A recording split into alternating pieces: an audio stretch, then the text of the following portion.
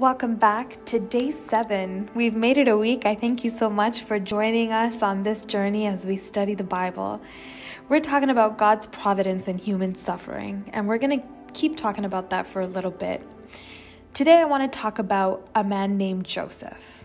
At a very young age, at the age of 17 to be specific, Joseph was given a vision by God, and you can read the story of Joseph starting from Genesis chapter 37. At that age of 17, Joseph was given a vision by God, and that vision showed him that he would be placed in a very high position.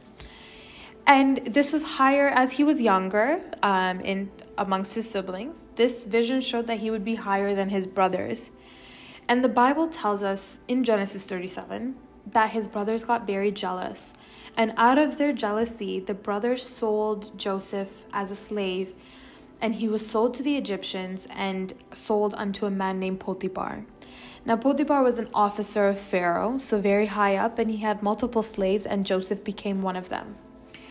As we continue to read about Joseph, we learn that as he was at Potiphar's house and doing his work, just as he was gaining promotion, Genesis 39 tells us that Potiphar's wife made false accusations against Joseph, and this lands him a couple of years in prison.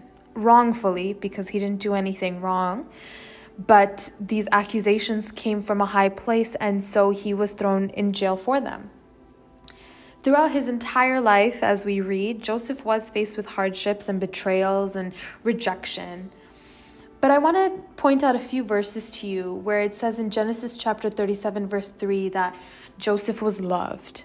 Later in Genesis 39 verse 2, it says that the Lord was with Joseph.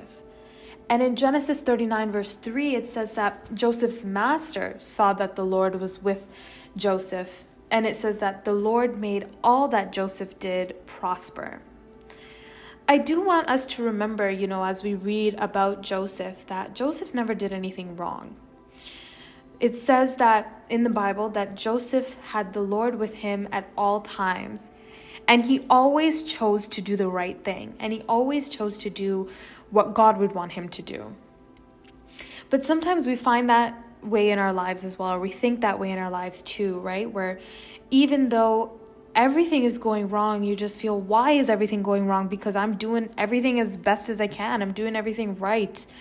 But it just feels like at every turn you're faced with rejection, and you're faced with betrayal, and you're faced with being let down by people you were counting on, and you're faced with people turning their back on you. And Joseph went through the same thing, just as we are today. But continuing the story of Joseph, there came a time when Joseph was 30, and he finally received that promotion that God had promised him. And we can read about this in Genesis chapter 41. Genesis chapter 41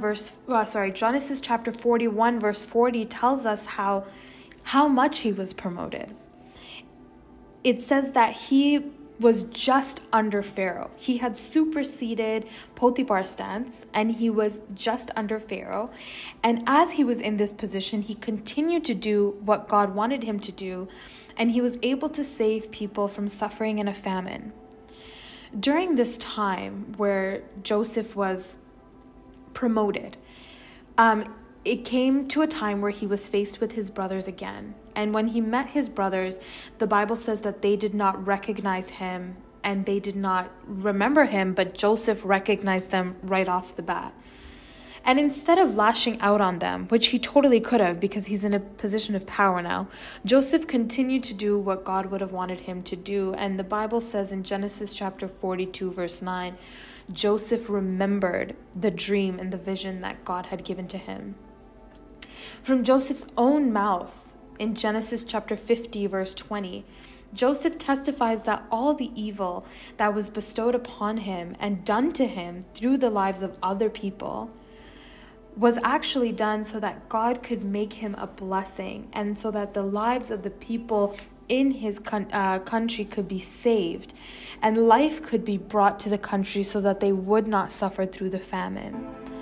And similarly in our own lives, if we apply this principle every day, to trust in God's provision, to never doubt his preservation, to know that he is all-powerful and almighty, if we remember the words of God, that we should have peace and have cheer in our lives because He has overcome it all, then we know that no matter the hardships we face, even if they are at the hands of other people, God is going to turn them so that we can stand as a testimony for Him, and that our latter days will be more blessed than our former days.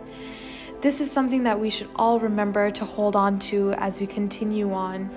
Even if people let you down, God will never let you down. I hope this has blessed you today, and I hope to see you again tomorrow. May God bless you throughout this day.